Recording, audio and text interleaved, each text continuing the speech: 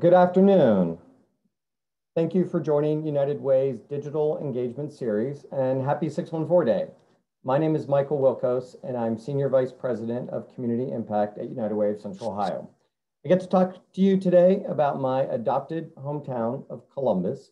It's a city that I love, and it's a city that has changed pretty dramatically in the 30 years since I've moved here to be an Ohio State University student. And while I'm going to stay away from some of the stereotypical Columbus history facts, I've put together a collection of both people, events, and architecture and buildings that I think have defined our city.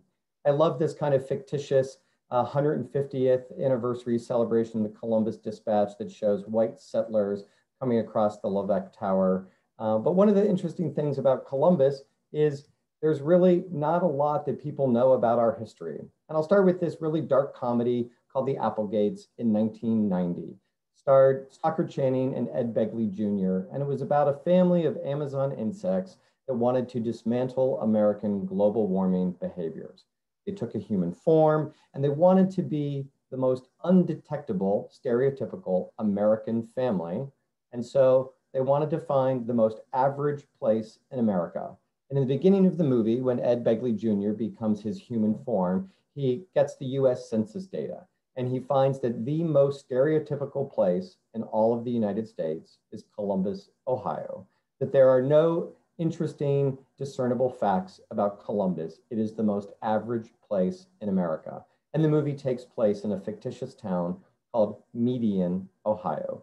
And that's really been our claim to fame, right? Is that if a product or a restaurant or a service can sell in Columbus, then it will sell anywhere. Well, one of the things about Columbus is we were, in fact, the first city in the nation to be created solely to be a state capital. Frequent flooding ruled out Franklinton, but Lucas Sullivan, Franklinton's founder and largest landowner in Ohio, offered a large parcel of land on the east bank of the Scioto River, and Columbus was born. Unfortunately for Columbus's earlier creators, the first sale of lots happened the day of the War of 1812, making for a less than ideal buyer's market.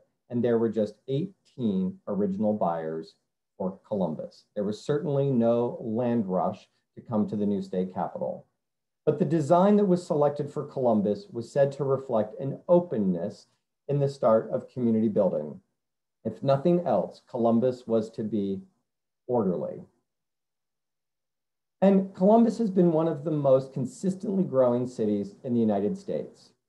It doesn't matter global or national economic circumstances, Columbus grows with a relatively modest rate, no matter what.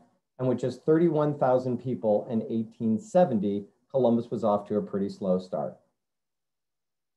But the city used annexation to capture land and growth and prosperity. And by 1928, the city was up to 280,000 people.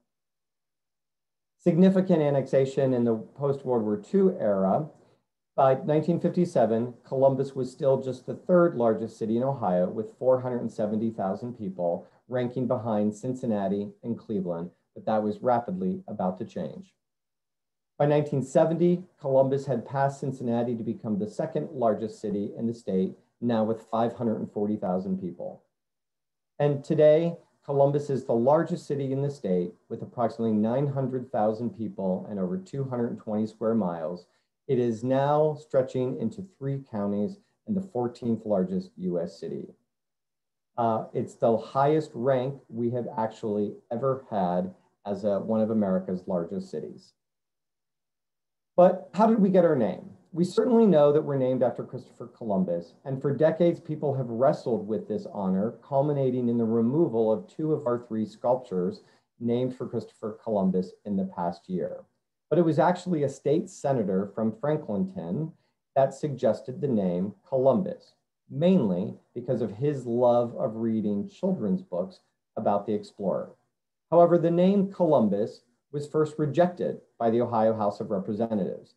It passed a second time not because people really warmed up to the idea of Columbus, but actually because a lot of the people who didn't like the name didn't show up the day of the vote, and hence Columbus got the name Columbus.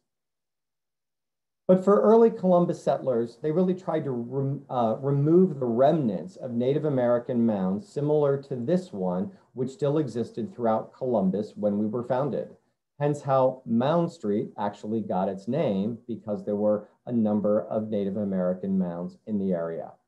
But in the early eyes of leaders, Columbus had to move past these pioneer days toward a more commercial future in order to be taken seriously. So not only were these mounds removed, but the remnants were unfortunately lost, as there was little appreciation for who lived here before white settlers. What was on the mind of settlers was getting recognized as a new capital city, meaning let's get a state house built. The new capital structure was small, it lacked a lobby, and was unsuitable for silence, deliberation, or even convenience. It was reported that some of the bricks made for the first state house included human bones excavated from those Native American mounds found just a few blocks south. The budget for these 3 buildings was $50,000. However, it actually cost $90,000, and we had the first example of a public works project with massive cost overruns. The new capital of Columbus was not living up to its hype. Columbus was threatened with losing its capital distinction in the 1820s as other towns began to lobby the Ohio legislature to move the capital for a 4th time. The arguments against Columbus included we had poor roads, high prices, and a shortage of hotel rooms. But fortunately for Columbus, there was a national foreclosure crisis happening, which quickly changed the talk of moving the state capital to a far more serious concern. But our lack of identity and inferiority to other communities was already established right out of the gate. We felt inferior to much larger towns, such as Dublin, which actually tried to steal the state capital and put itself on the map. Chillicothe had also held the title and wanted to become the state capital once more. And some legislators preferred Delaware as the capital for the state, and Zanesville, which most recently had been the capital, was positioning to take the designation back. Clearly, Columbus prevailed, but from our earliest days, Columbus really had an image problem, and it had an inferiority complex. But Columbus needed to worry about raising revenue, and that meant taxes. But what to tax? Alcohol was a popular sin tax at the time, but Columbus leaders decided they ought not to, since taverns were popular with both the locals and travelers, and they didn't really want to drive business away. So they thought about a property tax, but Columbus only had 300 residents, and they were desperate to attract more people, and so this also proved to be an unwelcome tax. What about a toll? Well, the Broad Street Bridge, which was a covered bridge, wasn't owned by the town. It was owned by land speculator Lucas Sullivan. So what was the first tax ever levied by Columbus Council? Well, if you'd like to guess, it was actually a 50-cent tax on the ownership of a dog, man's best friend. It was a 50-cent tax on dog ownership, and the theme of animals, you'll see, actually runs throughout Columbus's history. Here's an 1898 picture of a circus parade marching on High Street that illustrates our love of animals. As early as 1819, Columbus was known as a city that loved animals, and any animal touring show made sure to stop. Residents actually paid a quarter in 1819 to see just one elephant, the only known elephant to be in the United States at the time. Well, should it be any surprise that Columbus still has one of the country's most nationally recognized zoos, given this long-running love affair with animals? Speaking of the Union Station, it was in the background of that picture. It was the 3rd Union Station of 3 train stations that sat on North High Street. Union Station was representative of what was called high-style architecture of the City Beautiful movement, and it was designed as a gateway building from the north into downtown. It was designed by famous architect Daniel Burnham, who advocated for beautiful cities and great buildings. Quote, "Make no little plans, they have no magic to stir men's bloods. Make no little plans, they have no magic to stir men's blood. and probably will not themselves be realized. However, by the 1970s, the love of old buildings had fallen out of favor, and people were no longer motivated by his vision. Union Station was unfortunately demolished in 1976 to make way for a new convention center. Although it had been placed on the National Register of Historic Places 2 years prior, demolition actually started after 5 o'clock on a Friday, and by the time the courts opened Monday morning to stop the demolition, only a single arch was left standing, now moved to the Arena District. 40 years later, the High Street Cap was built over 670, honoring this building with several shops that now connect downtown to the short north. We loved parades and festivals and animals so much, Lazarus Department Store was always creating storefront models to depict such events, including this one of a parade marching down High Street. Again, should it be a surprise that in recent studies where Columbus has compared itself to peer cities, the only area where we ranked #1 was the number of festivals and community celebrations. We have loved festivals for such a long time, and hopefully we will get back to them soon. But celebrations might have added to civic pride. They didn't actually help to pay the municipal bills. And in 1818, the city of Columbus was faced with its first budget shortfall. That dog tax wasn't actually bringing in what they had hoped. So Columbus leaders came up with a very creative way to make ends meet. They actually printed $555.75 in small bills at City Hall in 1818 to balance the budget. I doubt that our city government is still using these tactics in order for us to get our AAA bond rating. And while this number may seem quite small, adjusted for inflation and population growth of our city, it would be the same thing as if the current Columbus City Council would print $9.3 million in the basement of City Hall. But it really does raise the issue of how did our city come together during times of need? And the first recorded community philanthropy was in 1813, when nearly 300 residents pulled together to raise money to address what they thought was the most serious issue facing Columbus, and that was tree stumps. In fact, they were everywhere. The citizens of Columbus scraped together $200 to remove the stumps from the middle of High Street, and philanthropy in Columbus was born. One local was quoted at the time as saying, Columbus had the appearance of having emerged directly out of a forest, given that the roads were being built and too often the stumps were left intact. But it was really the canals, not roads, that brought Columbus early success. As the city grew around commerce from the canals, it needed to be governed. And the city charter at the time said once the population of Columbus hit 700 people, we could have a city council. At that time, it was a city council of 9. Now we are a city of 900,000 people and a city council with just 7.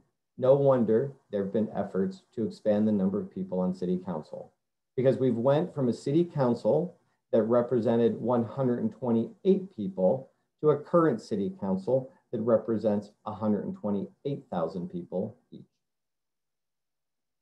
But speaking of a forest in the city, there was a place where trees were luckily kept intact.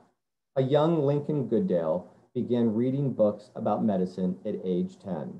At 24, he moved to Franklinton, and in those days, doctors didn't do so well financially, but he opened Columbus's first pharmacy and prospered mightily. Even so, he'd never become so rich but for his faith in the future of Columbus due to all the land that he purchased. And in 1851, out of gratitude to the city, he dedicated, quote, 40 acres adjacent to the city's northern boundary, untouched by axe or plow, and hence Columbus got its first public park, Goodale Park. I think Mr. Goodale would be proud that the city's first park is still so beautifully maintained and still one of the most popular public spaces in our city. 130 years after he dedicated that land, Mr. Goodale still gets in on the action as his bust wears the themed tie-dye t-shirt of ComFest, which represents openness, diversity, and inclusion that Columbus continues to be known for. Event organizers give Mr. Goodale this t-shirt every year during ComFest to thank him for his gift. But Goodale Park has been used for more than just recreational green space and site of festivals. It was actually also converted into Camp Jackson, a Civil War training camp for Union volunteers. In 1801, Mr. Goodale, who had dedicated the land to be used as a park, was not amused by the use of the park for this purpose. And 2 months later, Camp Chase was opened 4 miles to the west of downtown Columbus. Then this theme of welcoming newcomers really stretches all the way back to 1888, when 250,000 Civil War veterans descended on Columbus at the Grand Army of the Republic Convention. At the time, the population of Columbus was just 80,000 people. So imagine to suddenly have to house and feed over 3 times the total population of the city for a few weeks. Today, it would be like having 3 million people descend upon Columbus for a 2-week stay. But city leaders really wanted to make an impression to welcome these visitors, and they built arches over the streets to show our hospitality. When the Civil War vets left town, the citizens were convinced that the lighted arches should stay, and Columbus soon became known as Arch City. They are a symbol of welcoming newcomers. And since then, Columbus continues to be known as a city that welcomes diversity, color, religion, ethnicity, sexual orientation. Columbus has been a place where people have often felt included relative to other nearby Midwestern communities. Today, the arches are no longer built of wood and powered by gas, but they welcome locals and visitors and conventioneers just like they did more than 130 years ago. But what's particularly interesting about where the arches are now, they were not originally located on High Street in the short north. They were on a variety of different streets in downtown Columbus. But it was really this portion of High Street that was predicted nearly a century ago to be a wonderful place of possibilities. In the 1920s, local cartoonist Billy Ireland predicted the short north's future in this dispatch cartoon, claiming that the area of High Street could become a village of shops, studios, coffee houses, and tea rooms run by a local colony of artists.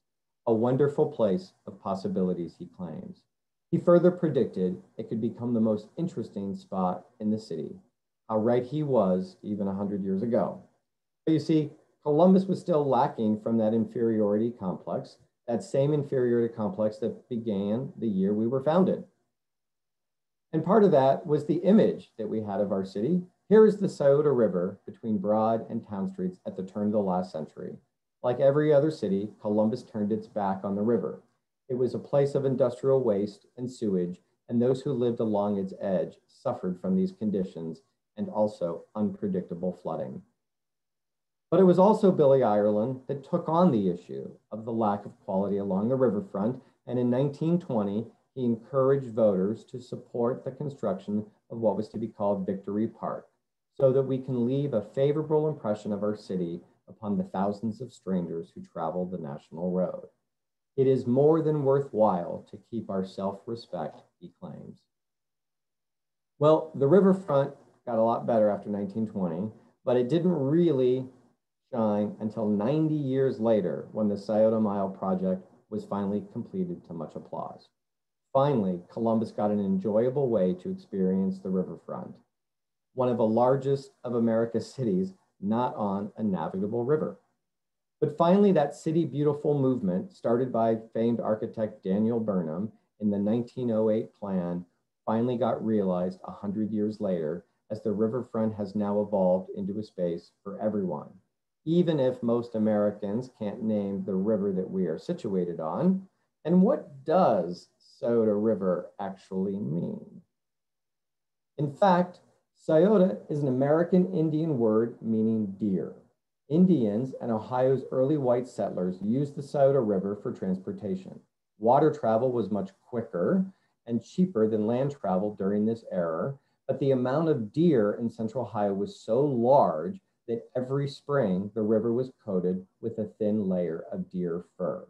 So the name Scioto comes from the Shawnee American Indian word for hairy water, because the Shawnee Indians found so much hair floating in the river after migrating from the Carolinas. Hence, artist Terry Allen did sculptures of 3 deer along the riverfront as probably the most iconic public art project in the modern era for Columbus, paying homage to the large deer population of our region. But returning to our inferiority complex as this common theme in Columbus, here's a 1911 Columbus Dispatch cartoon that shows Mr. Columbus is in need of a makeover as he dreams of being more like better known cities. With a landscape architect to the right is designing him a new suit, the man to the left is showing off the latest styles in municipal clothing. Mr. Columbus is dreaming of the day where he could look as chic as Cleveland, Baltimore, or even Detroit. Fast forward 67 years, and a 1978 Columbus Monthly cover poses the same question about our inferiority complex. But this time the models are wearing a bit less clothing, and the cities we feel inferior to have changed. Long gone is our inferiority to nearby industrial cities. Here we feel inferior to Houston, Atlanta, and Denver as the 98-pound weakling. Does Columbus still feel inferior 43 years after this cover story? Has the cities changed once again? Is it now Charlotte and Austin and Portland that we now feel inferior to? And while we do have many accomplishments and history to ground us, let's keep going with some of those interesting facts. So the P.W. Huntington Company Bank opened for business in 1866 at the corner of Broad and High. The 4-story building you see on the corner with the turret is the corner where 160 years ago, Huntington Bank now still sits, but it's where they started. It was said on many mornings that Pelatiah Huntington, the founder, picked up small sticks on the way to work to put into the stove to heat his office. And while this may just be an illustration of his thrifty nature, he was also the son of a banker and a descendant of the signer of the US Constitution. He actually went from being a messenger of the bank to the board of directors, and Huntington Bank continues to be one of the largest banks in our region today. And a large celebration dedicated Memorial Hall in 1906. At the time, this was the nation's 2nd largest auditorium in seating capacity, and it was also built to honor Civil War veterans. It was so long in coming that it actually also honored the veterans of the Spanish-American War. After Veterans Memorial was built in the 1950s on West Broad Street at the riverfront, this building became the home of COSI for several decades, and then today it houses the offices for Franklin County. The city hall that we now know on the riverfront was not the original city hall for our city. This was Columbus's city hall prior to 1921, and it was located on East State Street, right across from the State House, where the Ohio Theater sits today.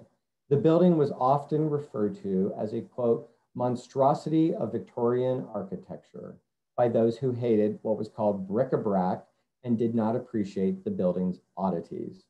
After a spectacular fire, City Hall relocated to the prominent site at Civic Center Drive and Broad Street that we now know today, and it cleared the path for the Ohio Theater to be built. The Columbus Dispatch has always been a huge supporter for the increased annexation of our city. In doing so, the Dispatch believed that the growth of the city would increase the power of the newspaper's influence on the public agenda. They were setting in motion a policy of annexation that for many decades later, Mayor Sensenbrenner took to new levels, creating our current city of more than 220 square miles, larger in land area than Cleveland, Cincinnati, and Akron combined. Originally called the American Insurance Union Citadel, the Levesque Tower was the tallest building between New York and Chicago at the time of its opening in the late 1920s. This picture in 1926 shows how significantly out of scale the tower was compared to the rest of Columbus at that time. The building put our city's skyline on the map, and at 555 feet and 5 inches, the building is 5 inches taller than the Washington Monument, which was used as a marketing gimmick to attract office tenants to what was the largest office building in our region. Here we have the Dr. Samuel Hartman building. Once the richest man in Columbus, he derived his fortune from a cure-all tonic named Per-ru-na. Claiming he received the formula in a dream from Native Americans, Per-ru-na was the most successful selling patent medicine in the world in 1887. But sales began to fall after the Food and Drug Administration was created in 1906, and they forced the good doctor to disclose his product's ingredients. Essentially, it was high-proof alcohol. The building at Rich and Third Streets was demolished in the 1970s. But by the time his empire was collapsing, Dr. Hartman had an office building, an acoustically perfect theater, 2 hotels, a surgical hospital, and a palatial home on East Town Street, clad in marble to display his wealth. For all that he owned, the only thing that now remains is the Hartman Building on North 4th Street, recently converted into condominiums. And so the State House, we know, has been in the works since 1837 to replace the original one that used to actually be on the opposite corner of State and High. The work on the State House would start and stop in fits of appropriation with financial constraints. But for generations of citizens, they grew up looking at tall and ugly board fence built to keep the construction workers, inmates from the Ohio Penitentiary, from escaping. For those who didn't think we needed such a large state house, somewhat of a miracle occurred for that group. In February of 1852, just as many people were arguing that Ohio only needed a small building for record storage, the old state house burnings burned to the ground. It finally provided the impetus for the House and Senate, which were renting halls, to finally appropriate funds to finish the building after 24 years of construction. Another significant building in Columbus's architectural past is the Ohio State Armory and Gymnasium. It was destroyed by fire in 1958.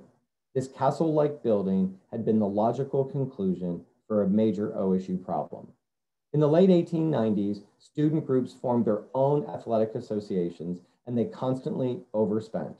Rather than someday being embarrassed by scandal, the university founded an athletic association and built the Armory. Students finally had a place for physical and military training, and as was expected from a large land-grant university. The site stood empty for 25 years after the fire, and it is now the location of the Wexner Center for the Arts. Some of the design elements of the Armory can certainly be seen in the Wexner Center of today, designed by internationally renowned architect Peter Eisenman.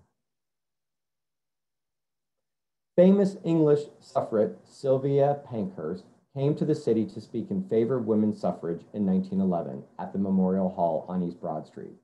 Many well-known and educated women of Columbus believed voting was intended to be one vote per family, as little moral compass of each family unsullied by the dirt of the political arena. The woman would be looked at by her husband for moral guidance. After seeking her view, it was believed the man would vote his wife's advice. It was Mrs. John Battelle who ran her family just as forcefully as she set the course of the Battelle Memorial Institute to honor her husband and her son. Mrs. B, as she was known, was not buying into this, nor kidding herself that a husband would listen to the opinion of his wife. She supported suffrage, and women's suffrage, that is, for white women, came to Columbus several years before it did on the national stage. And it was Columbus City Council that also adopted a resolution granting women the right to vote in municipal elections in 1917. This is a Columbus Dispatch cartoon that endorsed the right to vote. Quote, "It is an outrage to deny women equal rights with men while we make them carry men's burdens. When their husbands are dead or are drunkards or are in jail, the women support the children and do it bravely and efficiently.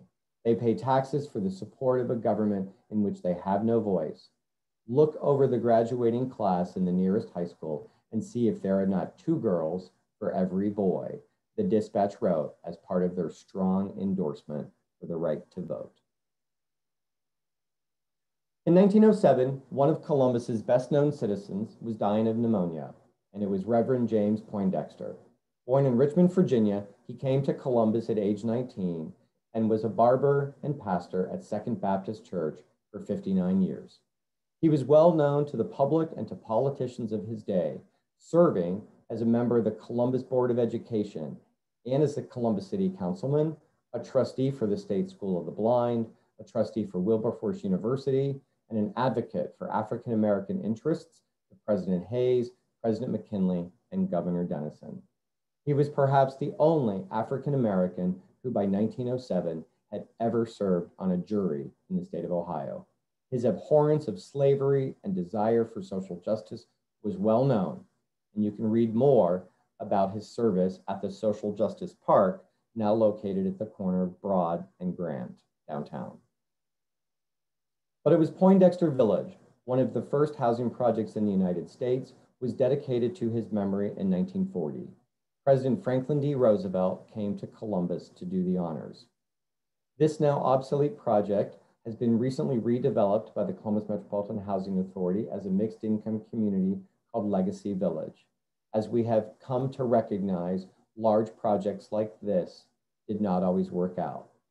Luckily, one of the buildings has been preserved and is being turned into a museum to not only honor Reverend Poindexter's life, but the role of history projects like this and the Black community have played on the Near East Side.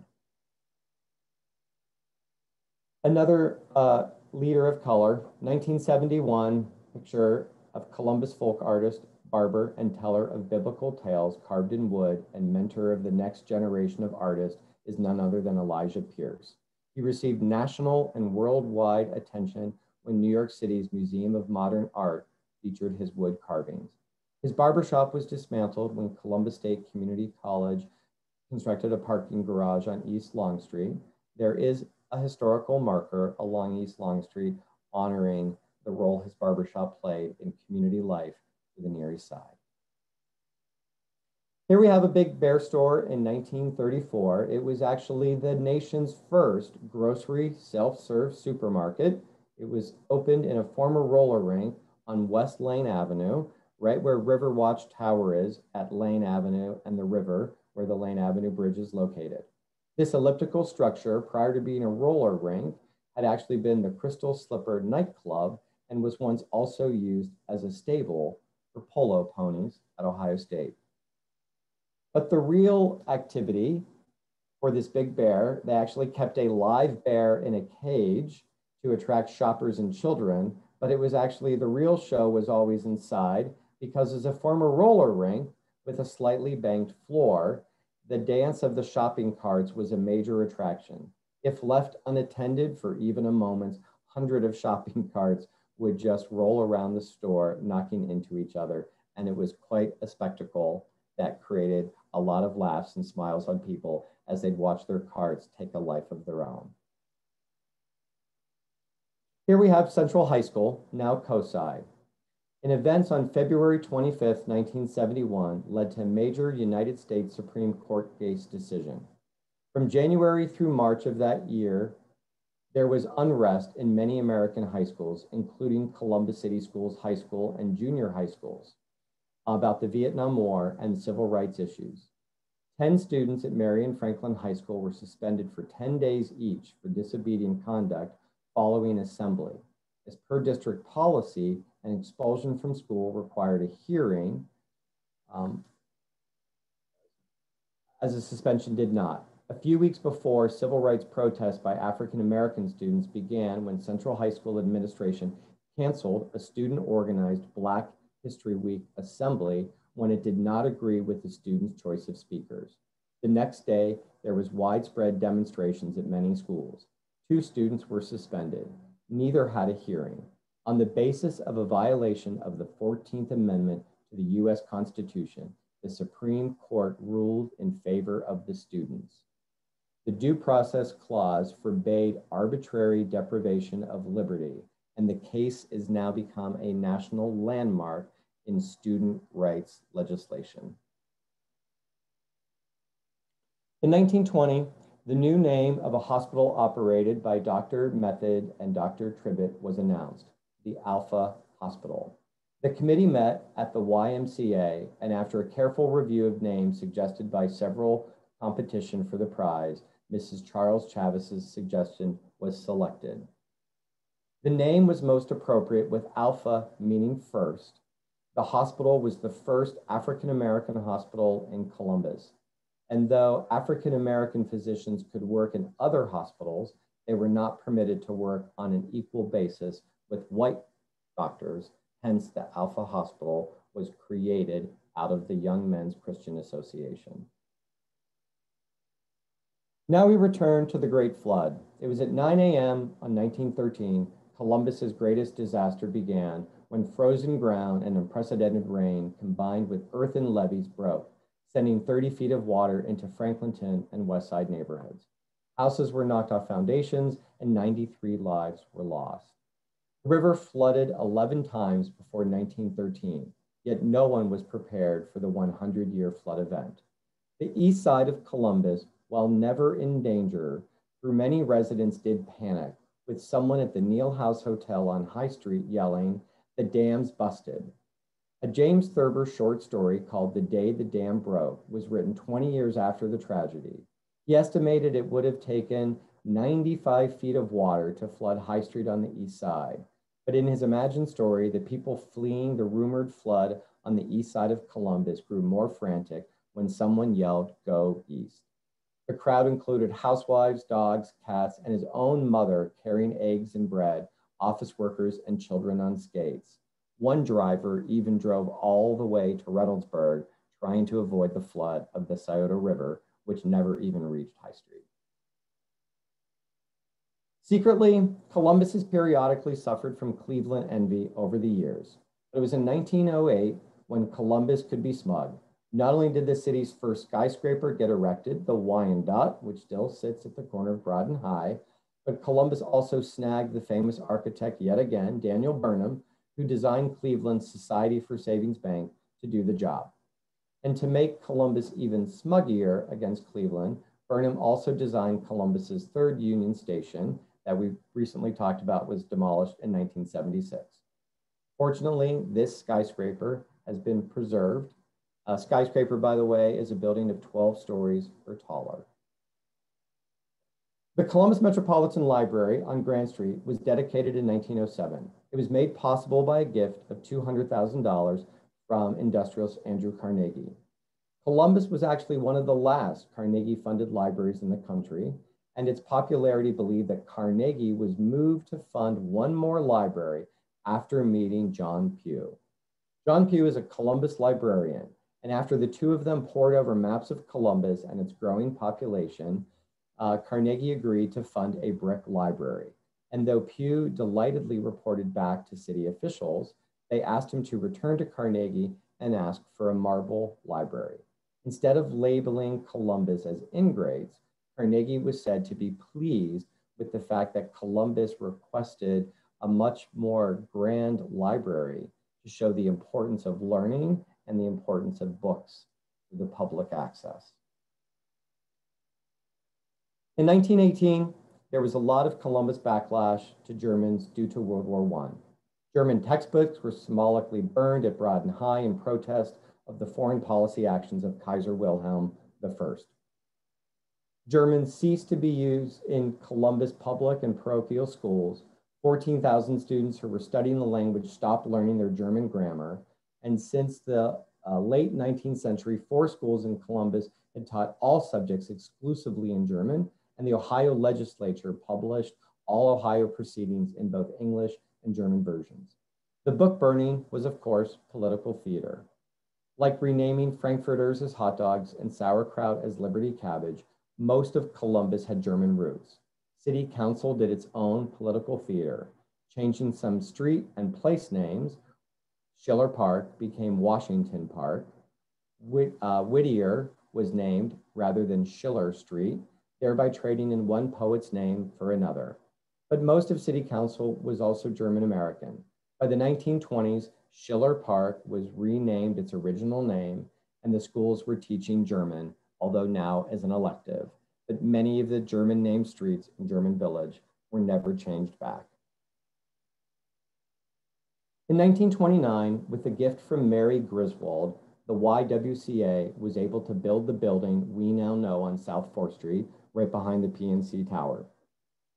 Ever since its inception in 1886, the YWCA worked to empower women and eliminate racism. It has housed young women when needed, provided for emancipated teens not ready to go out into the world alone, housed relocated Japanese women in 1945, signed charters and petitions to support anti-racism, and supported the ERA amendment in Ohio and beyond. The YWCA has had a history of fighting racism in Columbus and beyond.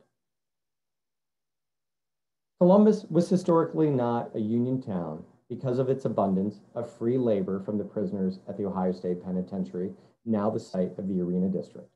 Employers looked for such cheap labor.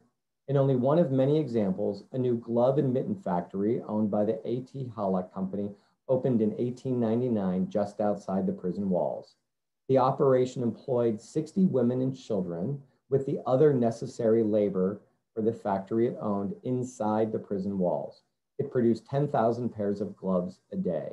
The leather and linings were cut out and fitted together in the penitentiary, and the sewing was done by women and children outside the plant.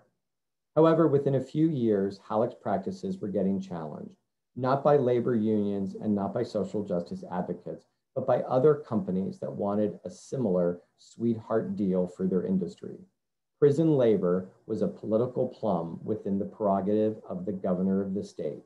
The controversy over for-profit companies using prison labor continues to this day as a social justice issue, but had been rooted in the Ohio Penitentiary more than 130 years ago. The first meeting of the Ohio Agricultural and Mechanical College was held in the office of Governor Rutherford B. Hayes in 1870, and the stage was set for the future Ohio State University with the establishment of a land grant signed by President Lincoln on July 2nd, 1862. After looking at many sites for the location of the new university, the trustees finalized their decision to buy William Neal's farm of 331 acres for $117,000. It was decided to purchase this farm specifically because of a sweet artisanal spring waters, now known as Mirror Lake. After testing the water, one German trustee excluded, quote, "It's hard to get a Dutchman away from a spring like that." And Columbus residents started to come from miles away to take water home from this spring because of how sweet it tasted. But it was in 1931 when the Ohio State University class of 1927, 29, and 1930 announced plans to convert Mirror Lake's old spring into an artistic rock garden. The spring once supplied artisanal water and many came to fill those containers. It was considered to be that major factor for the board to pick the university. But in the 1890s, the city of Columbus accidentally punctured the source of the water and the natural spring went dry. Ever since, the lake has been supplied by other water sources and a fountain was installed to keep the water moving. It's no longer spring water, but obviously the fountain still operates today in Mirror Lake to keep the lake clean. One of the earliest responses to racism in Columbus included organized and unorganized protests. However, it was in August of 1921, the Bud Dairy Company on North 4th Street in Italian Village advertised its new dairy-based soft drink in the Ohio edition of the KKK newspaper, The Fiery Cross. The Klan was planning a major convention at the fairgrounds, and the Bud family spotted an opportunity to increase its market share. However, Italian Village and Wyland Park were mixed-use neighborhoods, and the day after, African Americans started to cancel their milk orders en masse. Defense from the Bud Dairy that they were not racist fell on deaf ears, and after 7 months, the Bud family was forced to sell. The action is thought to be the earliest successful racially based economic boycotts in the United States. Bud Dairy just opened in spring of this year as a new food hall. And here we have one of our most iconic buildings, the Franklin Park Conservatory, which was originally part of the 1893 Columbian Exhibition in Chicago. The building was disassembled and brought to Columbus to be part of Franklin Park, but it was not yet Franklin Park. It was actually the Ohio State Fairgrounds. It is one of just a handful of buildings that remains to this day from the 1893 exhibition, which was also known as the White City for its beautiful, although temporary buildings. Speaking of white buildings, in 1934, a customer could go to many locations to enjoy White Castle. Employees had to read a 16-page employee manual. There were 31 points about how to dress, 19 points on how to treat a hamburger, 12 points on the bun, and more on floors, onions, coffee, pickles, and even salt and pepper. Columbus has been home to White Castle since, and this year they're celebrating their century in business, as the company was one of the first fast food pioneers, priding itself on quality, affordability, and especially cleanliness. And this is why the Ingram family chose to do the buildings in white brick and white enamel. Excited residents poured into Columbus's most famous downtown intersection, Broad and High, in 1945 to celebrate the end of World War II. This was in contrast to the celebration that marked the end of World War I, when thousands crowded downtown but arrived days early because of rumors of peace and had to return 3 days later when the war actually officially ended on August 14, 1945. They arrived en masse on the right day. And here we have one of the most ambitious buildings to be built in Columbus, announced in 1953. The Temple of Goodwill, designed to be the Protestant denomination of the United States headquarters. It would have been much taller than the Levesque Tower. The purchase site covered 2 city blocks facing the Scioto River between West Long and West Spring Streets. Construction would start for a hotel, broadcast facilities, and office space. However, by 1968, the Ohio Council of Churches voted against making Columbus its international headquarters. The tower would be one of many proposed, never built. It is now the site of AEP. It was not enough that the Lazarus family gave Columbus the most amazing department store emporium for over 100 years. The no-hassle, one-price deals, singing canaries in every department in 1909, a ladies' room and place to lay down with an attendant on duty, a return policy that included taking back things that had never been sold at Lazarus, were all just many examples of its great service. However, Thanksgiving was a holiday since Lincoln's time. The last Thursday in November was sometimes the 4th Thursday and sometimes the 5th Thursday. If the dates were fixed to the 4th Thursday, Fred Lazarus reasoned that customers would not be cheated out of shopping days before Christmas. He lobbied President Roosevelt, and Lazarus single-handedly stabilized the Thanksgiving date in 1941. However, it was not without cost, because the first year of the new national holiday was a nightmare on train tables and the football games, including the Ohio State-Michigan game. But the date for Black Friday was actually born in Columbus. Getting to all those shoppers downtown needed traffic improvements. A new downtown plan turned 3rd Street and 4th Street into one-way pairs. In fact, this was done as a 90-day trial in 1950. However, City Council never acted to make these one-way pairs permanent pairs. It was also done as cost savings during the war and also to more efficiently move people in and out of the city in case of national attack. Obviously, the 90-day trial is still in effect 70 years later. And interestingly enough, 4 days after they were converted to one-way pairs, the traffic congestion returned. It was actually the plan for 270 was originally designed in 1956. And the northern arc of 270 was planned to actually be much further south between Morse and 161. Fortunately, it was moved further north as the city continued to grow, but it took 21 years to open the 55-mile loop. Here we have a scene of 270 at Route 23 in Worthington in 1975. Many Columbus residents who lived within the heart of the city with no thought as to how much gas would be used to travel the loop, got into their cars to drive the entire distance to look at the city.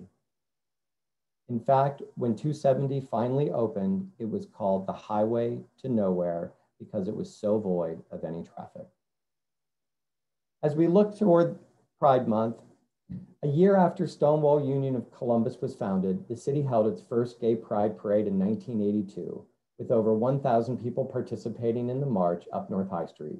The parade marked the 13th anniversary of the police raid on Stonewall Union in New York City's Greenwich Village.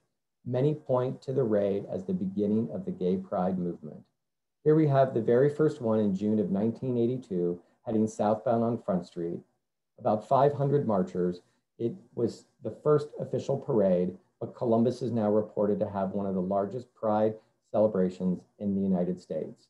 However, COVID has canceled the past two, including what would have been a massive parade this month. As we wrap up into modern history, I now want to move into an era that shows this 1980 Columbus Monthly lead story called Cops Under Fire, which focuses on the death of young Black males in the custody of police and the challenges the police face with community support. It also references a previous report by the Columbus Bar Association. It said, quote, "A psychology within the department that tries to create fear in the minds of lowly and defenseless citizens." It was a report by the Columbus Bar Association in 1949, identifying the struggles the Columbus Police Department have with community relations. As we look to the future, Columbus is a growing city with a bright future. It's projects like this that grab our attention, or projects like this now under construction behind COSI, or projects like this in suburban Columbus, which are the scale and size of which we've never seen before. But growth and prosperity are not the same thing. As we look to the future, it's important to reflect on our past. The prosperity of our region is not guaranteed. We are growing, but too many in our region lack access to quality education and employment that provides income to meet expenses. It is an emotional connection to place and knowing our past that I believe will create a city where we're willing to fight for the future.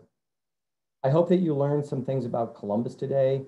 I hope that you have a newfound love of the city and that you will be willing to fight to make our city better for all. I want to thank you for joining us this afternoon. I hope this event has encouraged you to explore more of the opportunities within Central Ohio and our neighborhoods. And for more information about additional programming, please visit the United Way of Central Ohio website at liveunitedcentralohio.org/events. Thank you all and have a great day.